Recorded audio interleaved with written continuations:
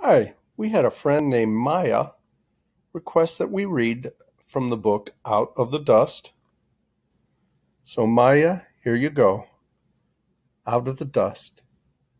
Beginning August 1920. As summer wheat comes ripe, so did I. Born at home on the kitchen floor. Ma crouched, barefoot, bare-bottomed, over the sweat boards, because that's where Daddy said it'd be best. I came too fast for the doctor, bawling as soon as Daddy wiped his hand around inside my mouth. To hear Ma tell it, I hollered myself red the day I was born. Red's the color I've stayed ever since.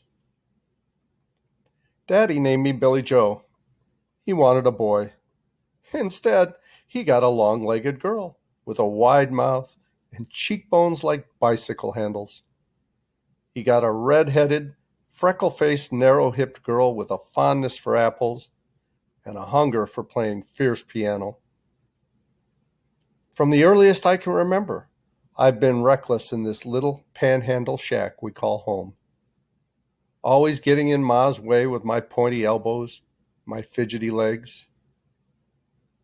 By the summer I turned 9, Daddy had given up about having a boy. He tried making me do. I looked just like him. I can handle myself most everywhere he puts me, even on the tractor, though I don't like that much. Ma tried having other babies. It never seemed to go right, except with me. But this morning, Ma let on as how she's expecting again. Other than the 3 of us, there's not much family to speak of. Daddy, the only Kelby boy left since Grandpa died from a cancer that ate up most of his skin, and Aunt Ellis, almost 14 years older than Daddy, and living in Lubbock, a ways south of here, and a whole world apart to hear Daddy tell it.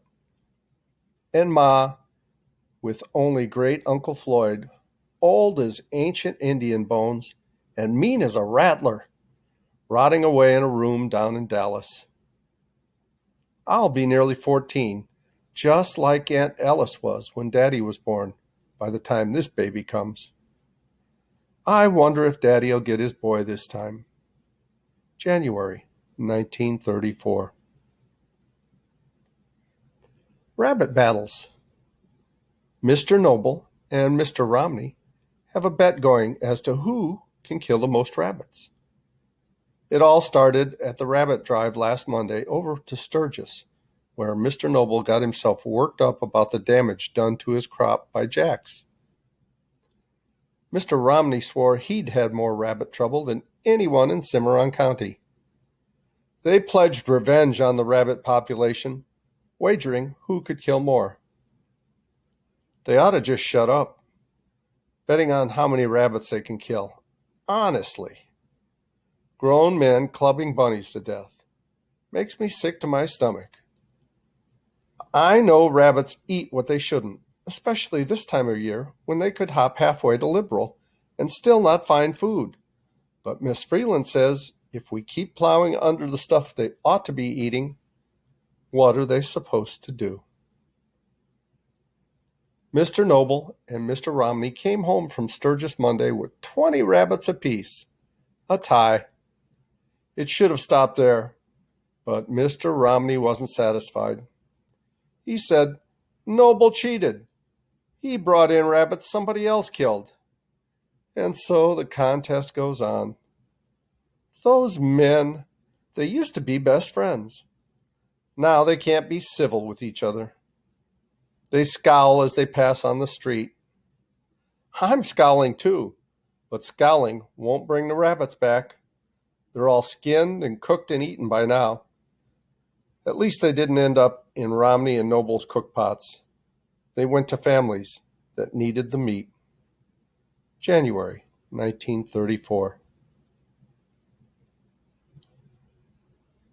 Losing Livy. Livy Killian moved away. I didn't want her to go. We'd been best friends since first grade. The farewell party was Thursday night at the old rock schoolhouse. Livy had something to tease each of us about, like Ray sleeping through the reading class, and Hillary, who on her speed writing test put an even ton of children instead of an even 10. Livy said goodbye to each of us separately. She gave me a picture she'd made of me sitting in front of a piano, wearing my straw hat, an apple halfway to my mouth. I handed Livy the memory book we'd all filled with our different slants. I couldn't get the muscles in my throat relaxed enough to tell her how much I'd miss her. Livy helped clean up her own party, wiping spilled lemonade, gathering sandwich crusts, sweeping cookie crumbs from the floor, while the rest of us went home to study for semester reviews. Now Livy's gone west, out of the dust, on her way to California, where the wind takes a rest sometimes. And I'm wondering what kind of friend I am, wanting my feet on that road to another place instead of Livy's. January 1934.